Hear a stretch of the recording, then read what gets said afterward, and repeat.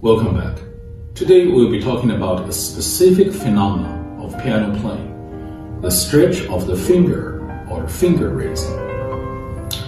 We'll, over decades and even centuries, debate on should we, yes or no, use this finger stretch as much as possible to play the keyboard has existed, and it has never again agreed on to a common universal agreement.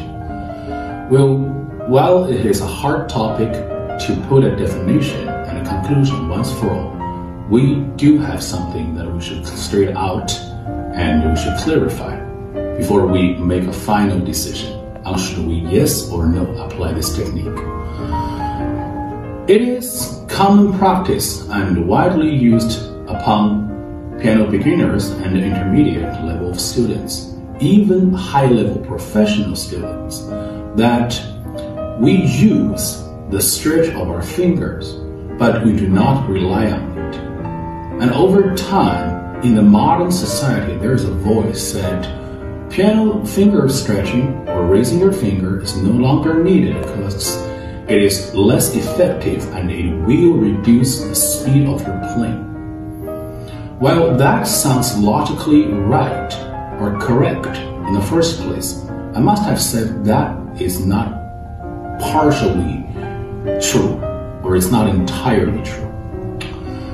First of all, we put our fingers on the keyboard, and yes, logically speaking, if we do not raise or stretch our finger into the air, but instead keep it down in touch with the keyboard and the surface, we move faster and we play faster by shortening the road, the trip between the air to the keyboard, the first surface, and to the hammer striking point.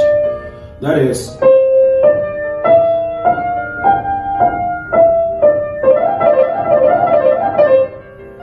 logically speaking, it is true, but there are some cases that placing your fingers on the surface of the keyboard isn't enough to create a more crystal clear, detached non-legato sound when your music requires of doing so. In that case, you must have found a way either to sacrifice the speed of your move, of your playing, by lower or raising your fingers up high. You must sacrifice the space or the speed. Well, that is something I guess you don't want to do, right? So the other solution come across, that is, you can still raise your fingers up in the air, but instead you strike the keyboard even faster, not harder, but faster. And that can compensate the loss of the speed, of the velocity, when your finger is traveling more road or more trip in the air. So that can give you something like this. We can either get the maximum speed by lowering my fingers, or we can move even faster with velocity and raise my fingers up in the air as much as I can, but still maintain the same speed. Take this.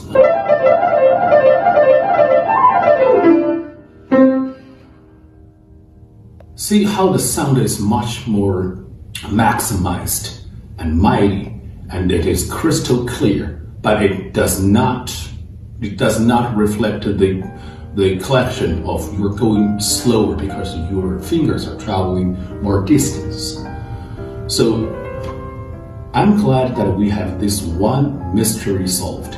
It is kind of difficult to explain it into certain hearts because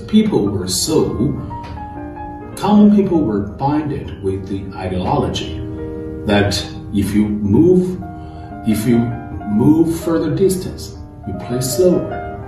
Well, that is not the best attitude to maximize your potential and to really dig into how much you can play on the keyboard. That's about it. Thank you very much. Please stay and follow and share your comments. I look forward to see you again.